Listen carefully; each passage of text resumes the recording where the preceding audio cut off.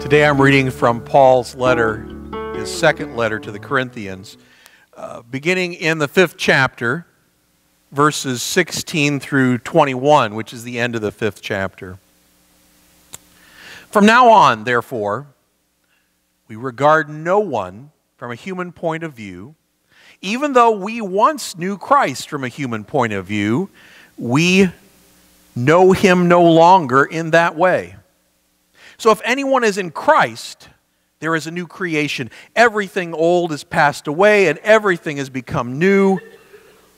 All this is from God, who reconciled us to himself through Christ and has given us the ministry of reconciliation. That is, to Christ, God was reconciling the world to himself, not counting their trespasses against them, and entrusting the message of reconciliation to us. So we are ambassadors for Christ. Since God is making his appeal through us, we entreat you on behalf of Christ, be reconciled to God. For our sake he made him to be sin who knew no sin, so that in him we might become the righteousness of God. The word of the Lord. Thanks be to God. Well, I have to say, this is one of my favorite services of the year. I love it anytime we can share together in the sacrament of baptism, and anytime we can help young people confirm their faith. We also, by the way, had 3 adults join our church in our first service this morning, and it was great to welcome the Converses and also Jim Sapina into the church today, transferring their membership here, and so we have new folks in the body of Christ in that way, in this part of the body of Christ. One of the things that I think is important, and I'm going to step down a step or two because I want to say this to you all first. Confirmation is not graduation. Confirmation is not graduation. And what I mean by that is, this has been the end of a period of time in the semesters you guys took the confirmation classes when you work through a program and you get to the end of something, right? Whew, I finished, I finished the projects, I finished the stuff I was supposed to do, the notebooks, I was supposed to fill out the assignments that Ellen gave us, and I'm done with that. And so it feels like a graduation, but there's a difference. What's really different is that really confirmation is just a beginning. Just like baptism, it's another beginning. Some of you were baptized today, and some of you were baptized earlier in your life, but baptism, the sacrament of baptism, is one of the ways that the church talks about beginning our life with God. That through baptism, you experience the Holy Spirit. That's why we say, the Holy Spirit work within you, that being born of water and spirit. It's why when we bless the water, we're asking the Holy Spirit to be there. The Holy Spirit's that part of God that goes with you wherever you go. And so no matter where you are and whatever you do for the rest of your life as confirmands, you have been marked by Christ. Jesus loves you. Jesus cares about you, and no matter what you ever do in the future, good, bad, or indifferent, God loves you. And that can never be taken away from you. That can never be reduced or removed. God loves you. And so confirmation is a beginning, one of the important beginnings in our walk with Christ. It's a moment to say, yes, I know being a Christian is what my parents or grandparents or aunts or uncles do or my friends do, but I'm choosing to try to be a Christian, to walk in the Christian life myself. Doesn't mean we do it perfectly ever, but that we're learning, growing. There's a youth program that's connected to a retreat program called the Walk to Emmaus, and the youth version of it's called Chrysalis. And I don't even know if we have Chrysalis here in Iowa, but where I pastored in some other places, Chrysalis was available. I don't know how many of you ever know what a chrysalis is, but it's what a caterpillar weaves around itself that then allows it to become a butterfly. And I know that there's this neat song we've got in our, is it in the Faith We Sing? Zach probably doesn't know what song I'm talking about. But it talks about how cocoons come forth and out come butterflies. And every time we sang it at my last church, a scientist in my church would come up to me and say, moths come out of cocoons, butterflies come out of chrysali. Well, true, I suppose. But the metaphor is there.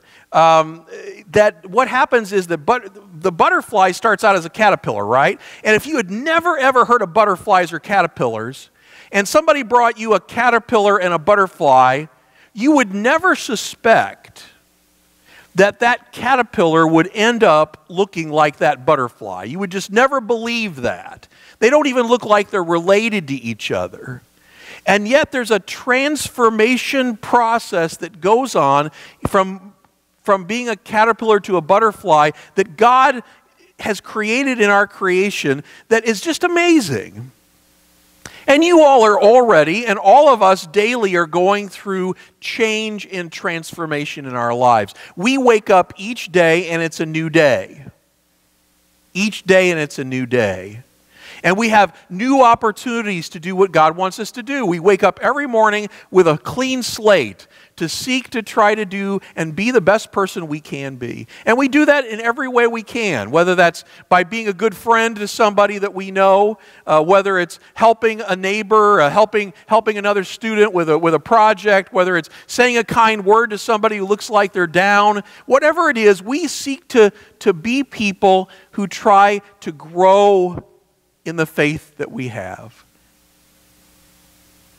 But it's not graduation.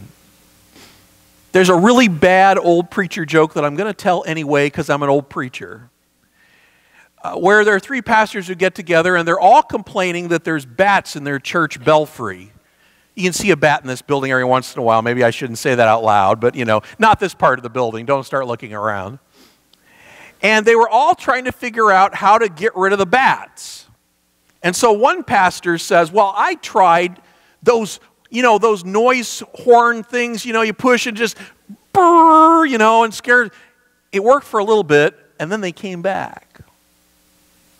Another guy said, we went even to more extreme measures. We brought in an exterminator who trapped the bats one at a time and carried them out and supposedly released them into the wild, and still somehow they found their way back. Then the United Methodist pastor said, I got rid of our bats a long time ago. He said, well, how did you do that? He said, I baptized them and confirmed them, and they never returned. Bad, right? Really bad. That's the exact opposite of what we hope for you all, and we hope for anybody who goes through this process. We hope that it causes you to want to return to youth group, to return to study, Bible study, to be in the church for activities. We don't want this to be the end, but just the beginning of your experience with the church. And the same is true for all of us sitting out here. We have different opportunities for new beginnings. Those who joined the church this morning as adults transferring their membership here have a new beginning as members of this congregation. But they had been Christians before. It's not like they just suddenly became Christians and joined the church. We all each day have to work in our faith, in our life, and seek to be what Paul calls in this passage ambassadors for Christ. I think most of us all know what an ambassador is supposed to do. An ambassador represents a leader, right? An ambassador is sent by a leader to kind of be the face of that leader.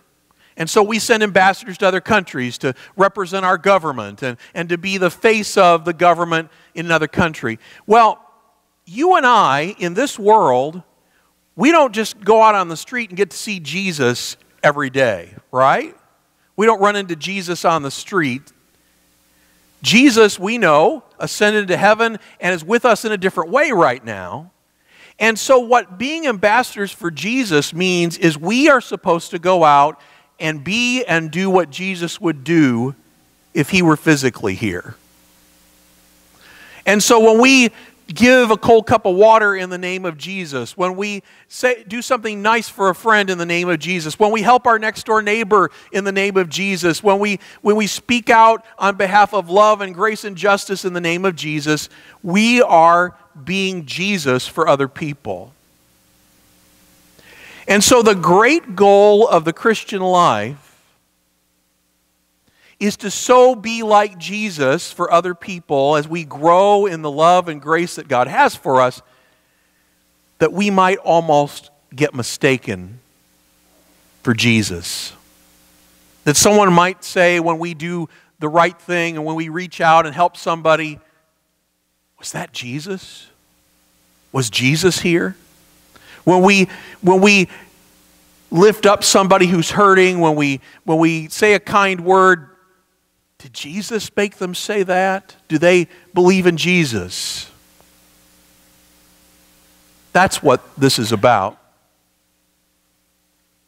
I know the other thing I often say in confirmation, other than this isn't graduation, is that if you all and the church gets absolutely nothing else out of all the confirmation material that was passed out and all the stuff you wrote and all the things you filled in and all of the discussions you had, if you get nothing else out of it, remember this.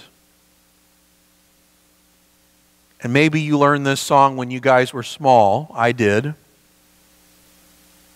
Remember, Jesus loves me. This I know, for the Bible tells me so. We hear little kids sing it, and we maybe learn to sing it growing up, but that's it. That's the heart of what you all know. Jesus loves you. The Bible tells you so, and we share that love with other people. Now, I want to say to the folks out here who are here as friends and relatives and loved ones of our confirmands today, you have every right to be pleased and proud of these young people today. They have professed their faith in a living God who is love. And we all know that all of us are still trying to grow. I am still not yet what God has created me to be. But I pray that each day I might get a step closer to being the person God created and wants me to be. And so for all of us here, we keep moving in the journey toward the high calling of the gospel of Christ and creating a loving, caring community that shows the world that God is love. Let's pray. Thank you, Lord, for this class of confirmands and the faith that they have expressed today. Thank you, Lord, for the knowledge that you have been walking with them through this process, that you have walked with them since the moment of their birth, that you walk with them from their baptisms on into even eternity. Help us to remember, all of us, to be thankful for the ministry of the gospel and that we can be your ambassadors. Help us to grow in grace, grow in love, grow in your presence. Amen.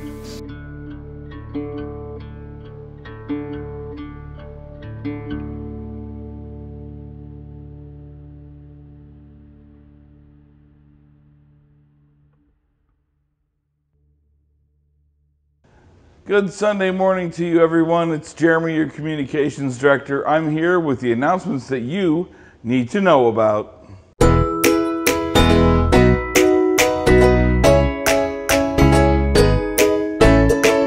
First, the Mighty Methodist softball team is kicking off another season, and they need your help to fill the roster. Anyone 14 years and older or in 9th grade can play. The cost will be approximately $20 to $25, depending on the number of participants.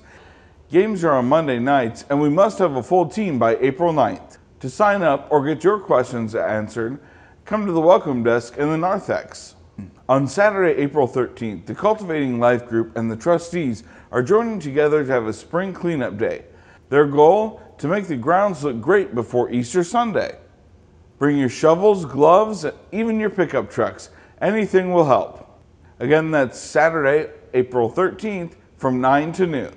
I want to make sure that you're aware of all the great things that are happening in the coming weeks. April 14th is Palm Sunday. That morning, we'll debut our first annual With All Your Heart Fair. The 8:30 service will be led by the Adult Chancel Choir in their second annual cantata service. The 9:45 service will feature the Children's Palm Parade, and from 9 until noon, the UMN will hold their annual Palm Sunday brunch. On April 18th, we'll have our Maundy Thursday service at 6:30, and on Friday the 19th will be our Good Friday service, which will be a Taizé service held in the hospitality room. Of course, we'll finish Easter with our Easter Sunday services, and at 9:45, we'll have our Easter celebration and egg hunt. And finally, today is Umcor Sunday. Here's a brief video. There's an old definition of a disaster, and that's to be without a star. And the thing that happens many times after disasters is that the power goes out in some places, and people can actually see the stars. But they can also see the stars in one another. Peace that would pass his understanding. UMCOR, the United Methodist Committee on Relief, is the disaster and the development arm of the whole United Methodist Church. When you give to UMCOR, you give 100% to the project you are supporting and to the disaster you want to respond to. UMCOR has been for more than 75 years in this business of being hope, of being there for people in need in the moment of disaster when they have lost everything. And through UMCOR, the United Methodist people are hope in these situations. What a privilege it is to be part of this important ministry, the United Methodist Church, to be able to say we're there, we bring hope, and we bring healing. Oh, and one more thing.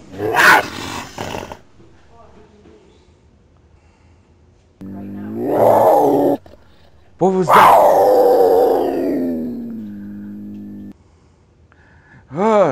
Grab the camera. I don't know what's going on.